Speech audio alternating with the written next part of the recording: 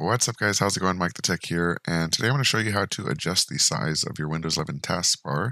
This is something that was allowed in the earlier versions of Windows 11 but was later removed and can be re-added with a registry hack. So we're going to go through that today.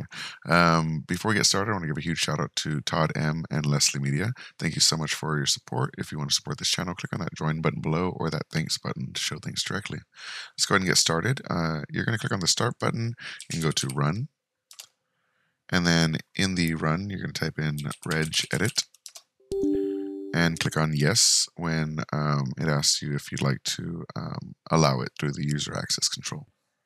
All right, so you're going to go to HKey current user, and then you're going to go to system. Oh, sorry, not system. Software. And then in software, you're going to find Microsoft. And then you're going to find, let's find it here. Windows,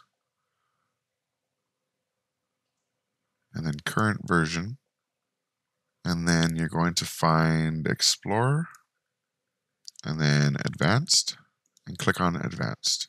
Now in Advanced, you're going to right click and choose New, and you're going to choose a D-word value. Now in this D-word value, you're going to change the name of this D-word value to taskbar SI, for taskbar size, but just shortened. And then you're going to open up this value by double clicking on it, and we can set it to different values. So we have 0, 1, and 2. So if we set this to 0, it's going to be the smallest. If we set it to 2, it's going to be the largest. So let's set it to 2, and we'll save that there. And then when you restart your computer, or restart Explorer, it will actually show that. So let's right click and go to Task Manager. And let's scroll down, sort by name. And Windows Explorer. Let's restart this. So now it's a very tall and large taskbar. If we change taskbar size to 0 and hit OK, and then restart our Explorer again,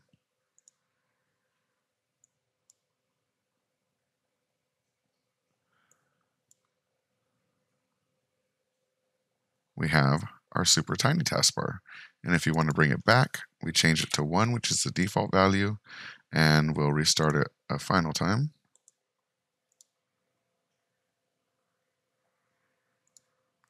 And we're back to the standard taskbar. So this is a quick way where you'll be able to adjust the size based on your personal preference.